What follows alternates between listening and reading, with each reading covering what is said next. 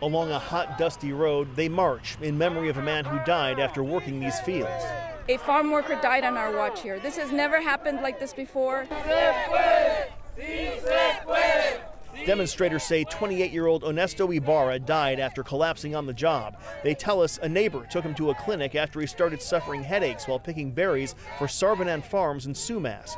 Demonstrators say he complained to his supervisors about feeling sick in the high heat, but was told to return to work. This worker says it happens all the time.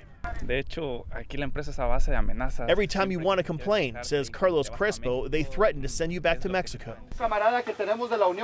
The pickers are here legally on a guest worker program. Last week, about 70 of them say they were fired after protesting the lack of food, cold water, and sanitary working conditions. They've all ended up homeless, camping in a Good Samaritan's backyard and living on donations from the community. Volunteer medics are treating the sick and injured. This man says he too got sick in the high heat, but was afraid to say anything for fear of losing his job.